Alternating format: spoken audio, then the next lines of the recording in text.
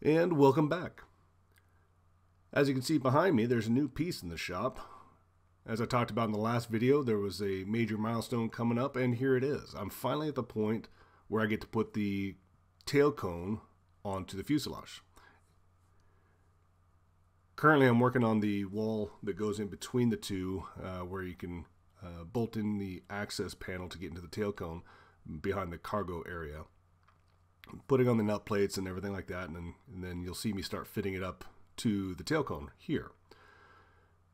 And you're just kind of marrying everything up, make sure everything is fitting okay, and that you're not going to have any oil canning on the side of the tail cone.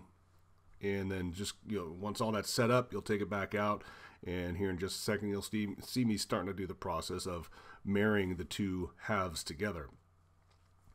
Now this is something I was kind of concerned about initially, in that I do have a large shop, but I'm starting to run out of real estate. And one of the big concerns that I had was I wasn't sure that the shop was deep enough to fit the entirety of the airplane once I've got it on its main gear. But now that I've got everything in here, and as you see me, I'm starting to line everything up, get everything ready. I've got everything in there, and I'm now fairly confident that I can fit the entire thing with the engine and the prop on and the tail feathers and still have plenty of room. So I'm pretty happy about that.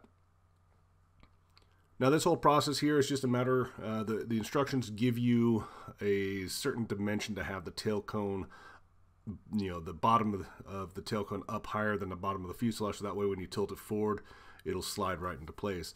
And so that's what you see me doing here, going back and forth, making adjustments. And as you can see, it was pretty easy to do by myself. This whole process, I was able to put the tail cone on by myself, and there wasn't too much difficulties in it. I was actually pretty surprised.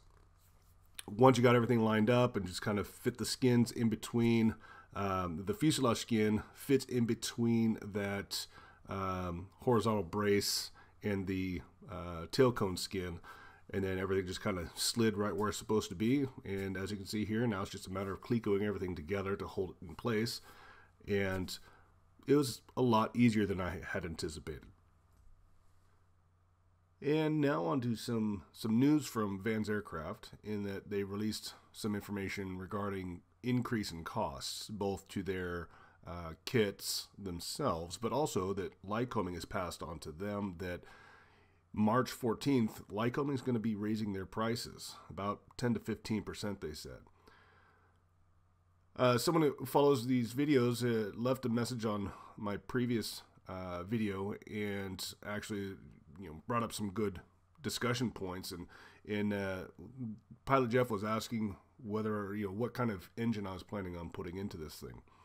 And my plan all along had been to put in the upgraded engine that they've come out with, the Experimental 119, because it's a good engine, especially for the fact that it's a little bit lighter and produces a little bit more horsepower, and it wasn't that much of an increase in cost from what I recall.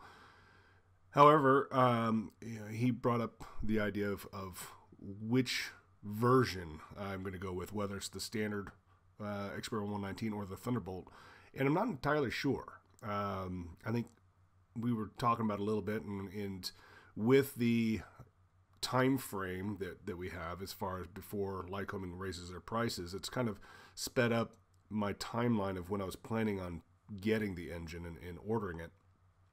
But so long as I set up to take delivery before the end of the year and I make the order before March 14th, I can save that 10 to 15%, which is a substantial amount. It's anywhere from $5,000 to $7,000. And so I'm going to go ahead and place the engine on order, and I'm going to do some research and see if there's a benefit to the Thunderbolt, which I think it was around $4,000 difference between the two Experimental 119 engines, and kind of see if it's worth it. And so I'm not entirely sure which one of those I'm going to go with, but it will definitely be within the next couple weeks that I'll put that on order and plan on taking delivery sometime toward the end of the year. Not quite ready for the engine itself, but that's what I'm going to go with.